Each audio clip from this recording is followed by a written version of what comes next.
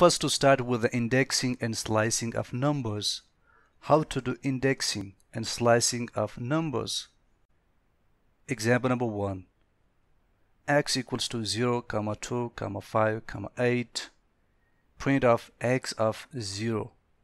It returns 0. Print of x of 0. X is this. If I put 0, it returns 0 here, because at index 0, 0 exists here. So there we got the 0, which is this 0. Because remember, index always starts from 0, 0, 1, 2, 3, 4, 5, and so on.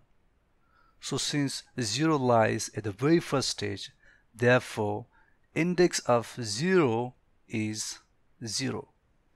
This 0 is the specific address.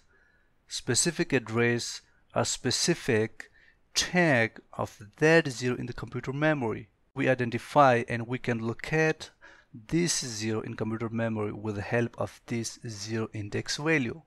This is the 0 index value. So it returns 0 in the output. Example number 2. X equals to 0, 2, 5, 8. Print of x of 1. It returns 2. Look, this time I put x of 1. I put index 1 here. X of 1 means index 1. So what is the number at index 1? 2 is the number, because remember, index starts from 0 and then 1, 2, 3. So from 0, 0, 1. 2 exists at index 1 here in x expression. Therefore, it returns 2 in the output. 2 in the output. This one is the specific index address, a specific tag of these 2 in computer memory. We can locate these 2 with the help of this one. It is very useful in practical life if you need to locate some specific number, any specific character or sequence of character in computer memory.